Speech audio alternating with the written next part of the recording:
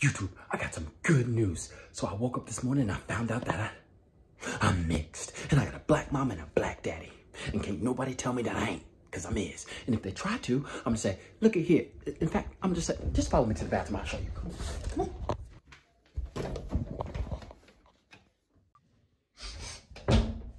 Oh, y'all smell that? It smell like Chernobyl in here. It smell like somebody done blew up the porcelain throne and just left it there. What y'all looking at me for like that?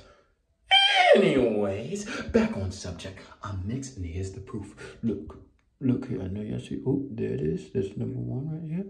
That orange hair. I know you see it. I got one right here in the middle. See, it glistens. Right there. That orange hair. And then this last one right here on the end. That's 3 orange hairs. And that's the proof that I'm mixed. I am mixed. Yes, I'm is. And black people don't have that unless they mix, which I'm is. Okay, let me slow down. Let me clarify before someone gets offended and I become canceled. I don't want to get canceled. White people, I'm just like you. Human. But for real, I'm mixed, and from now on, I will be referred to as other.